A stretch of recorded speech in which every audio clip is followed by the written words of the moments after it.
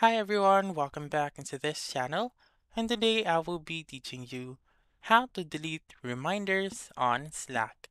So let's begin right away. The very first step is to open your Slack application, or you may also proceed to app.slack.com using your Chrome, Safari, or any web browser that you want. Once you're here, simply sign in with your account.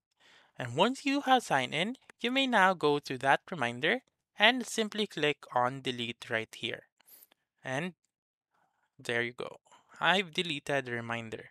So let's say for example that you cannot see the Slackbot message like that one. So you need to type in slash remind list. So like this one, slash remind list and send it. As you can see, you may see your um, list of your reminders and simply click delete right here, and then that's it. That's how you can delete reminders on Slack. So that's all for this video. Let me know in the comments section if this works out for you.